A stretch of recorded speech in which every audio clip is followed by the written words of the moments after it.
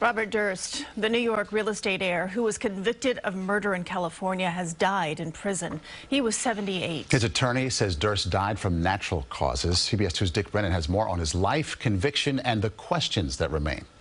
At the end of his life, Robert Durst was in failing health and serving a life without parole sentence for murder, having plenty of time to perhaps wonder how he got away with it all for so long. Durst's life story was one straight out of the tabloids. He spent years dodging justice, a suspect in a total of 3 killings, including his wife's. Did you have anything to do with the death of your wife? I don't know that she's dead. Durst's wife, Kathleen, disappeared in January 1982 after he claims he dropped her at a train station, then returned to their home in South Salem, Westchester County. Her body was never found, and she was declared legally dead. But there was never enough of a case to charge Durst. Durst was also acquitted of murdering a man in Texas. But it was Durst's own words in an HBO documentary, The Jinx, that helped finally do him in. He made incriminating statements in his wife's disappearance and also in the unsolved 2000 killing of a once close friend, Susan Berman.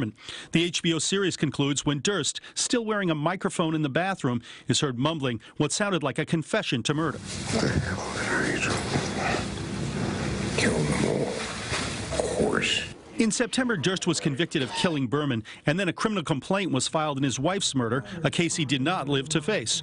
But the family of Kathleen Durst still wants answers. In a statement, their attorney wrote, although Robert Durst has died, the ongoing investigation into those who helped him cover up her murder continues.